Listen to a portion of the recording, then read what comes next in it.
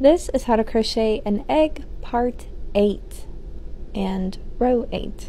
For this row, I'm going to put a single crochet into every single stitch all the way around. It's very simple. You can watch the video until the end of the row. I'm going to put part 9 in the comments tomorrow.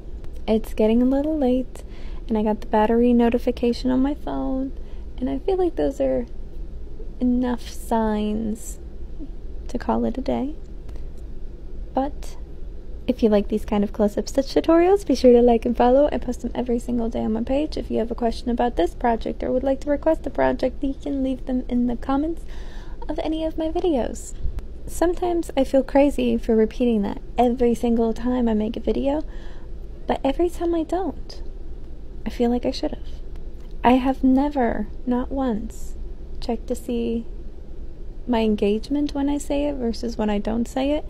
The only thing I will say is that my engagement on videos is a lot different when I don't say "this is." I have to start every video with that. My husband makes fun of me all the time. So we'll sit on the couch together and we're both just scrolling on our phones, and he will go on my page full volume and just wait until I say "this" and just keep scrolling, this, and just stare at me while he's doing it.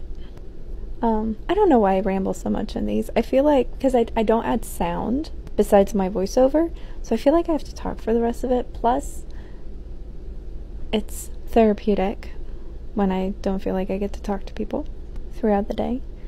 And this is something I'm passionate about, and I could talk about this all the time. And I feel like if you're watching this, you might be getting there if you're not there already. So hopefully you'll come back tomorrow and finish the rest of this egg. Maybe you're just watching the videos because you like the stitches. I don't know. I just like making this. Makes me happy. This is my happy place, 100%.